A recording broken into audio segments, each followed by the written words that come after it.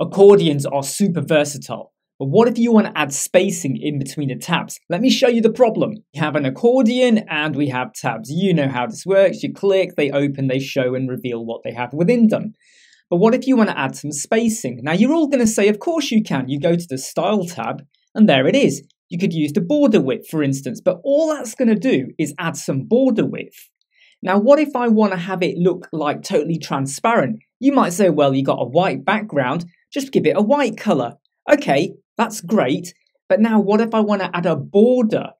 So around the tabs and the content, I want there to be a border, but I want them to be separated. Well, believe it or not, when you start to mess around here, you can't do it on any of these items here. If you go down to advanced and you go down to border and you add in a border here, it's going to actually add it all the way around the accordion. So it's now like not actually giving you what you really wanted to. So let's undo all of that and get back to square one. The solution is super simple. We're going to drop in a bit of CSS code and you can see what it does really simply and modify it to your heart's content. First thing I'm going to do is go over to my accordion and I'm going to give it a class name of QWE2. I just gave it a name just so that you know, okay, that it's a fake name. You do what you want with it. QWE2. We then go down to custom CSS, okay? Custom CSS. I'm going to drop some code in. And we now have spacing between our accordion tabs.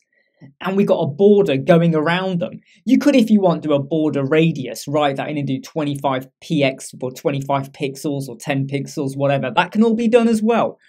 But now we have what I said. And look, I'm going to go over to the border color and I'm going to say D0, sorry, not Dodo, D0CE.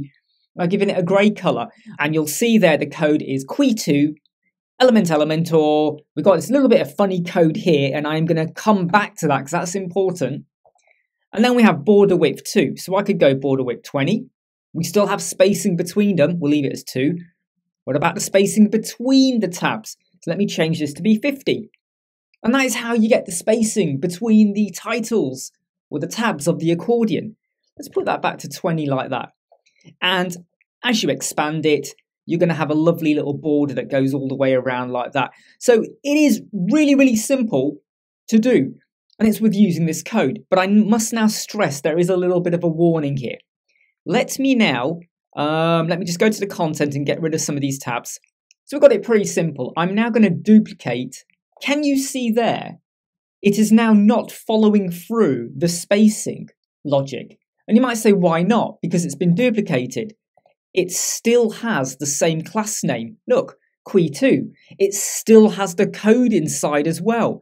So why is it not replicating? It's because of this bit here. That bit there, 23563F, is unique to the first accordion. And the second one will have a different accordion number. Now, where do you get that number from? Really simple. All you do is preview your page like this. Now, if I right-click onto this accordion and go to Inspect, can you see over there, we've got the code 23563F, okay? I'm now going to go down to the next one, right-click and Inspect, and there we go. There's the data ID. So now this is a different code. I'm going to copy that code, okay? Go back to my page, and for the second accordion, I'm now going to overwrite that and stick it in. And look, as soon as I did that, just to make sure you can see that properly, that is now applied the border spacing with regards to the margin top and all of that. So it is dead simple to do. Now, some of you might be saying, well, why don't I just go to the CSS class ID? It doesn't work or do anything for me. So I would say, yes, it might be fiddly. Yes, you got to right click and inspect to get that precise code. But once you do that, this code is dead simple and easy to use. So I hope you like, subscribe, share and follow. Take that code, which will be in the description, and stick it in your accordion. See you soon.